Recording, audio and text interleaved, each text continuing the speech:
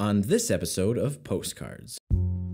This is basically what this project's all about. It's supposed to bring us together, like not only the Micronesian, but other communities.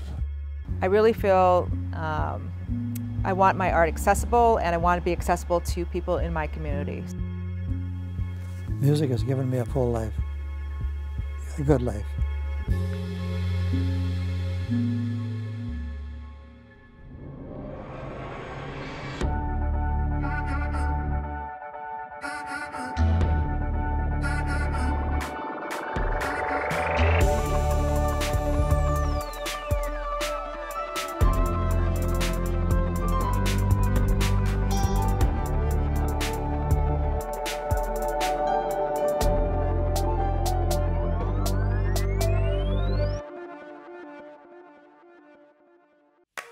Postcards is made possible by the Minnesota Arts and Cultural Heritage Fund and the citizens of Minnesota.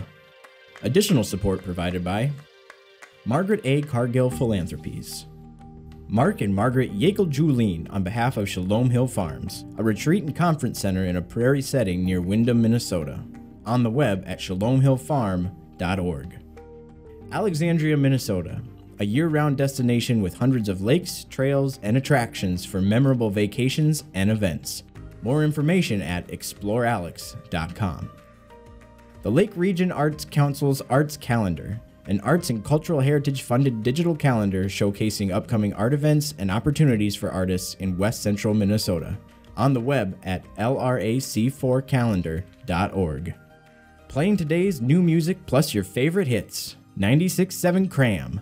Online at 967cram.com.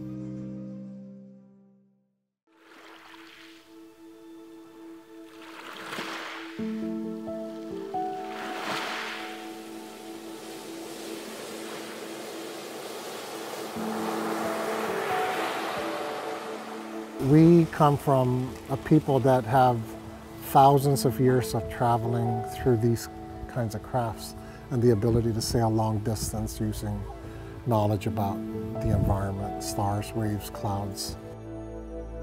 To find Micronesian canoes in the plains of Minnesota shouldn't shock us because we have voyaging and movement in our cultural DNA.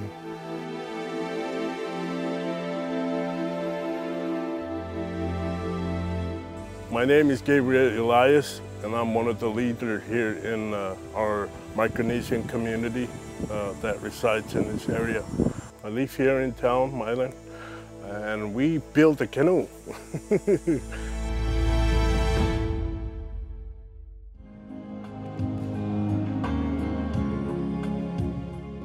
So I teach here at the University of Minnesota American Indian Studies. I'm from Micronesia, from the island of Guam, and with lineage to some of the other islands. I started to get to know the folks from Milan. Brought my canoe. I have an outrigger canoe that I've had with me here. And they wanted a canoe of their own. And Michael and Gabriel from the community asked me to help them do that. I'm a historian, but I also look at the survival of seafaring traditions in Micronesia. So that work has got me working with men from Polowat Atoll. I've been doing work with them for about 30 years. I'm originally from Polowat, one of the islands in Chuuk State, in the federal state of Micronesia. And I live in Saipan with my family. I'm a navigator. I was ordained a navigator 2 or 3 years ago. Back home, that's what we use. We use canoe, we navigate, like islands to get food, to go and fishing. So that's how, since, like when I was small, I started, like going with my father, with my uncles and cousins. And then I helped them carve canoe, and I was, like still a young boy.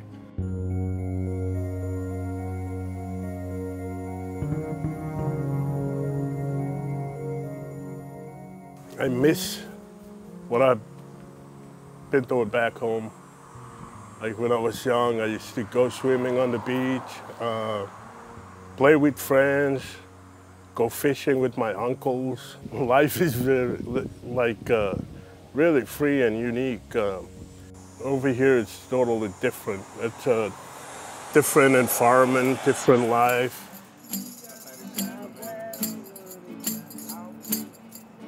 With the help of a couple of grants at the university, we put together the funds to bring Mario and an assistant, Laureano.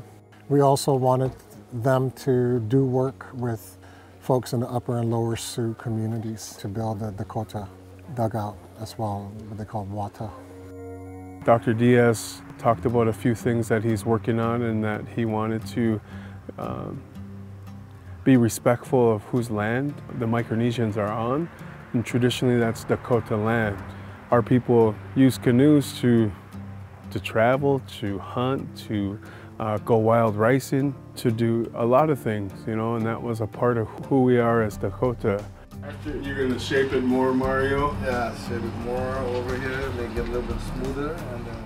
So the plan was to have a group of Lower Sioux members, a group of Upper Sioux members, and the Micronesians to work with Mario and his assistant on these different canoes.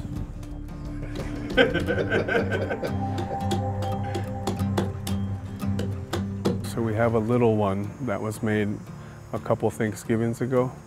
The dugout that Mario is helping us with. He went to the Montevideo Museum and they have a few dugout canoes there. The one that we have, and then other research they did to look at it to make it close enough, you know? Yeah.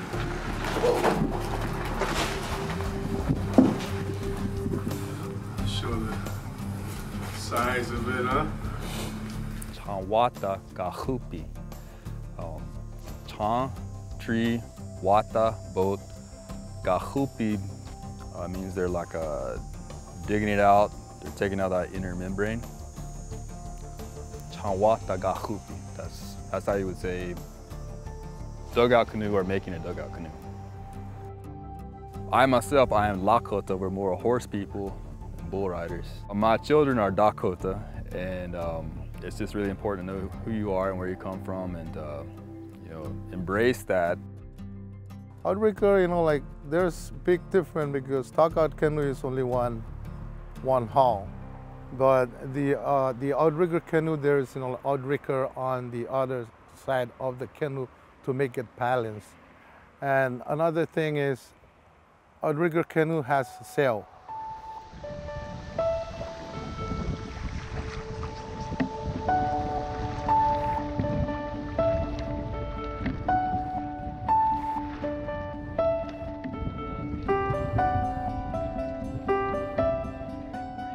A few years back, I started to ask myself who I am and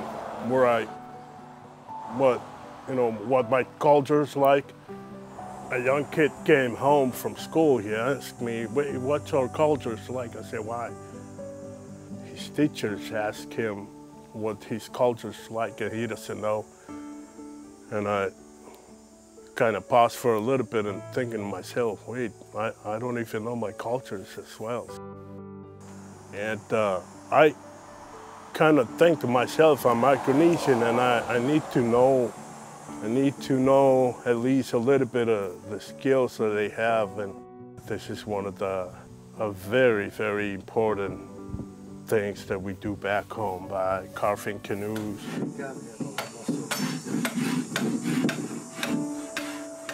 This is basically what this project's all about. It's supposed to bring us together, like not only the Micronesian, but other communities. The hope is to make a Viking ship one day.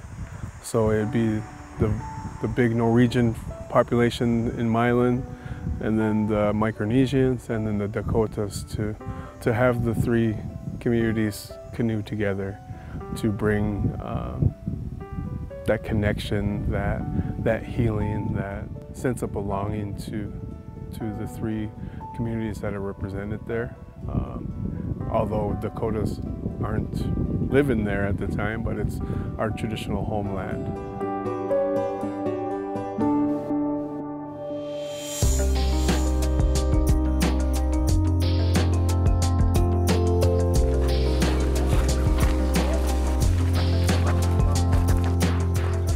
It's really exciting to see a traditional Micronesian canoe here, and it's also very exciting to see a traditional Dakota wata here. This is an outward, tangible sign of people's perseverance. You know, their resolve to be who they are despite challenges and assaults. And it's really important that both the university and community people see these and begin to participate in the process, you know.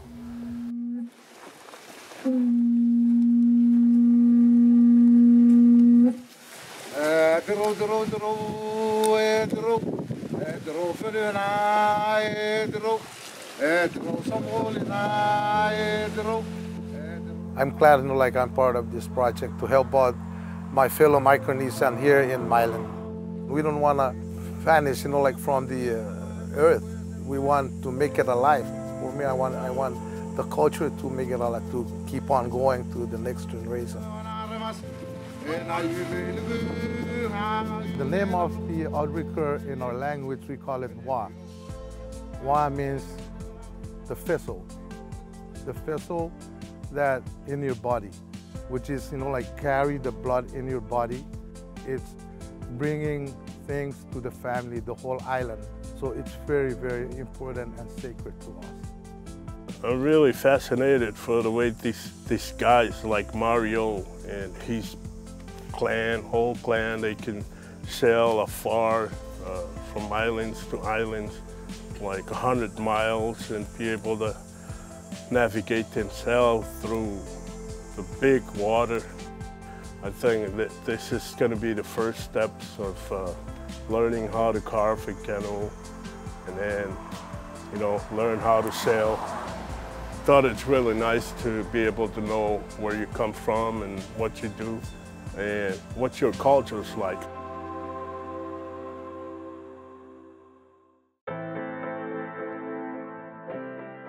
Hi, I'm Tamara Isfeld, and I work, I say, as a community artist because it's not just about making my life career as making my paintings and making my living that way. I really feel connected to my community, and I'm also an art teacher, and I work in the high school at WWII. We live in a small community, so one of my goals was to have a community that I live in that kind of the arts are thriving in. So to make that happen, you kind of have to be invested and give back to the community.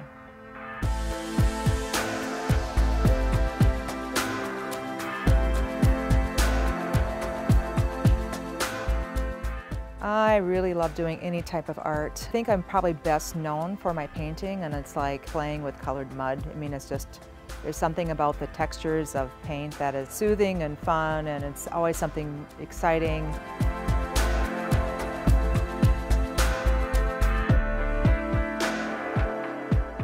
I do portraits and I do a lot of landscapes. I would say that's my two biggest areas. I also do a lot of commission work as well. Sometimes I'll want it to be very, very free-form, where I just take out the colors I think I want to use, and then I just wipe them across the canvas. And then I give that a chance to rest, and then I look at it, it's like, okay, now I have to problem solve, and how do I want to do this? That's one way I'll do it. Another way I'll do it is very controlled, where I'll do an underpainting first, where I give it a tonal color first, and then after that I'll sketch out what I want it to be, and then I will just painting it in. And that's probably more like when I'm doing a portrait. I'll do typically a portrait that way, but if I'm doing a landscape, it's usually just put on the paint.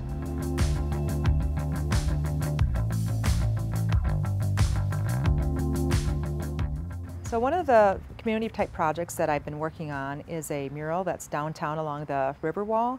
And that was a grant through SMOC, which is a legacy grant.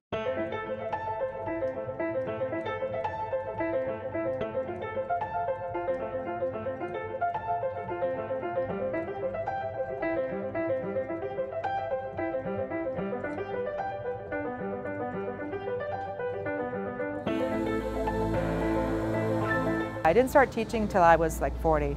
I don't know if I would have been ready to be an art teacher when I was 25. I don't think that I was there, my mindset. I think it was after raising my own kids that I started realizing you have to get better, more efficient, time management, all that kind of stuff that when I was in my 20s I probably didn't have.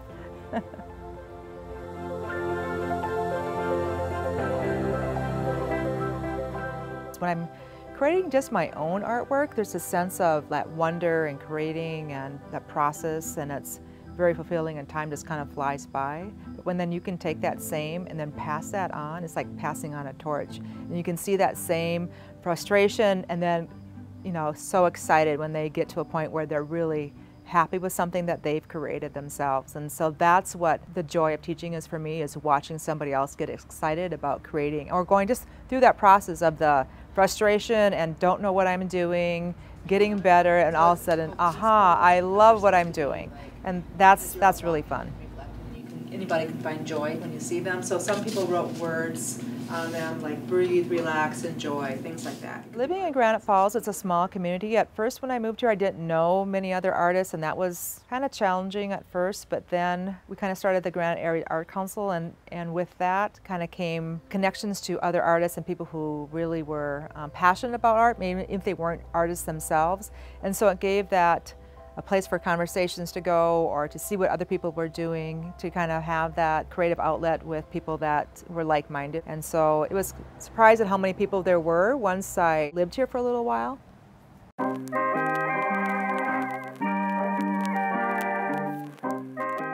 I really feel I want my art accessible, and I want to be accessible to people in my community. So I have a lot of connections with community-based projects. So one of those projects is through the 100-year Prohibition anniversary.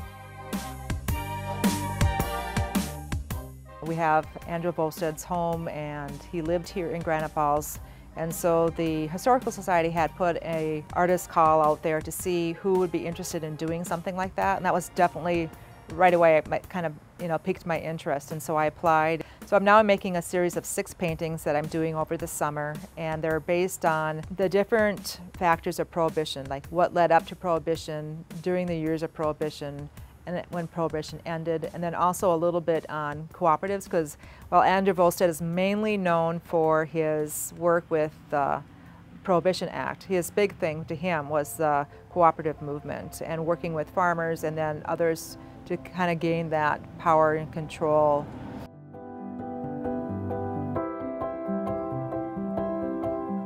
I just wish more people felt that they could call themselves an artist, or at least if not artist, maybe a creative person.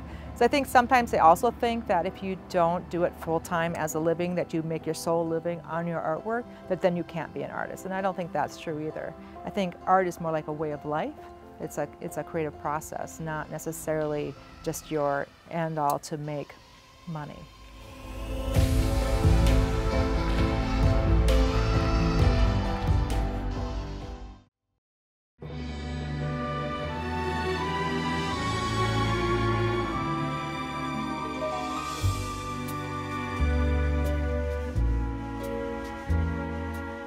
I entered the Air Corps in December of '43. My goal was to become a flying officer. The cadet program was oversubscribed, so they made available to me to be either a gunner, a mechanic in the Air Corps, or a radio operator, and I chose radio operators. And in December of '44, I was flying overseas to Burma and India. The Japanese were still occupying Burma in January of '45 when I got there. So yeah, the war lasted another 6-7 months after that. When I was stationed at a small airport on the Bay of Bengal called Capper-Volstead. One night then on March the 25th, 1945, a single Japanese Zero came in and bombed our small air base, and there was casualties. Our houseboy, we called him, well, he's a 12-year-old Burmese boy, and he was killed. That's 75 years ago since I learned the Morse code, and I can still, for example, my last name Larsen da-da-da-dit, da-da, da-da-dit, dit-a-dit, dit, da-dit. And it became a second language to us. So this device here is, we call it a bug. It's a sending key. Many times when you see sending keys on the TV or whatever, they have an up and down button. This is made for high speed, so you hold it over and the longer you hold it over, the more dots you get. In my case, I learned to take International Morse code up to 30 words a minute, which is quite fast.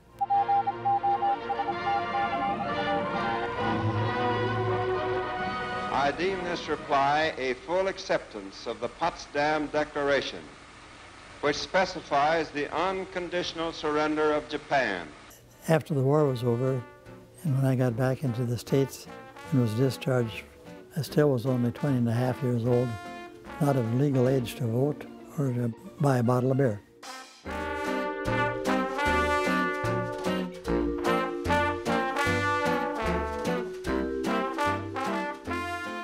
Our uncles, the Briscoe brothers, had a band.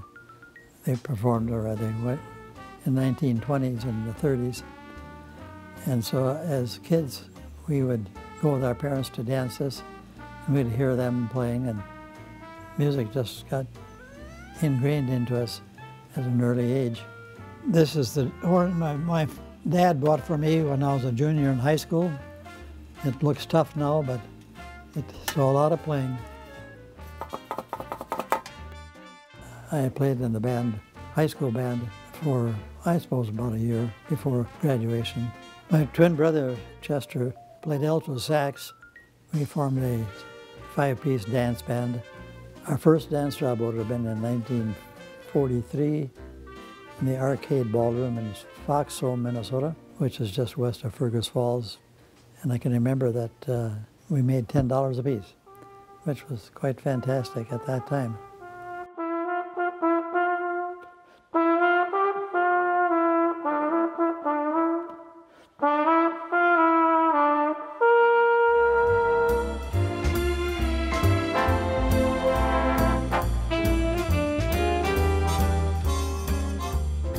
Playing for dances was an enjoyable time. The dance halls back in those days, I had benches on the sides.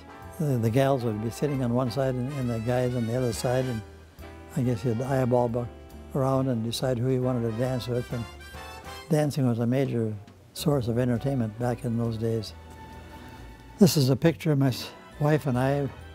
Her name was Ruth Bowe. She was from Ashby, Minnesota. And yeah, she was sitting across the dance floor on the gal side, and that's how we met.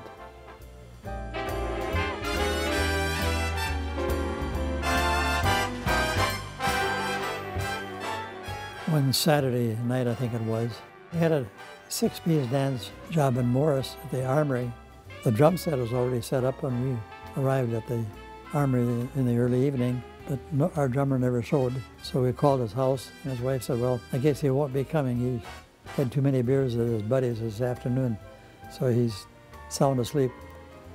So we played a couple of sets, and I decided that we needed a drummer in rhythm more than we needed 4 horns up front. So I went back on the drums, and I started playing, so I played a set or two, and Walt started, looked over at me and said, I don't have to put up with this crap. So he picked up his sax, put it in the case, and walked off the stage and went home. So Walt and I had many good laughs over that in later years. And when I told his son Del about it, he said, yeah, that sounds like Dad. So we had good times. The jacket that I have on, I was given when I was playing with the Mickey Carruth band out of Benson. Well, I've played with many bands over the years, but this is the only time that we had a uniform like this, so we kind of dolled it up a little bit.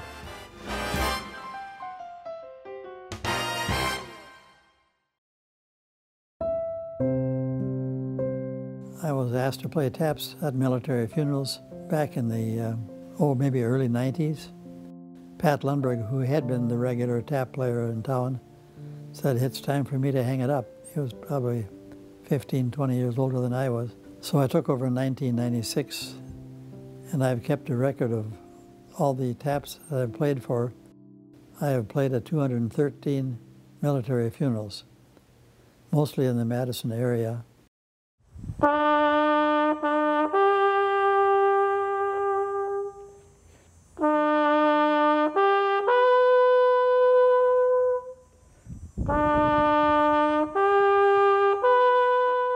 I would guess that over half of these people are people that I knew or friends.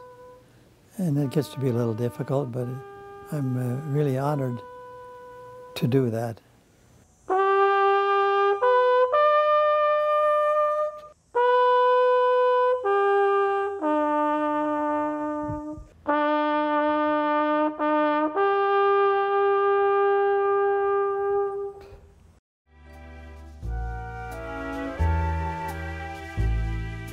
I guess I feel really blessed to have an appreciation for music. I often think of how empty life must be for people that don't have any sense or appreciation for music.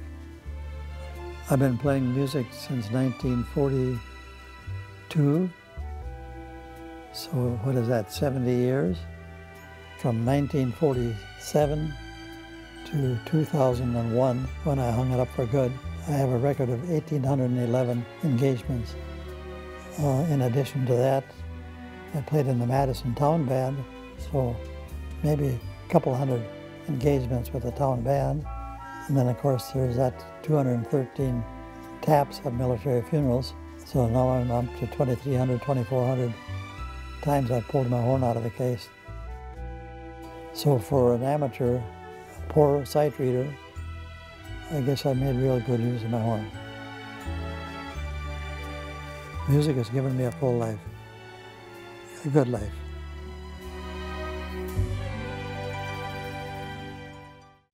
Postcards is made possible by the Minnesota Arts and Cultural Heritage Fund and the citizens of Minnesota. Additional support provided by Margaret A. Cargill Philanthropies, Mark and Margaret Yakel-Julien on behalf of Shalom Hill Farms, a retreat and conference center in a prairie setting near Windham, Minnesota. On the web at shalomhillfarm.org.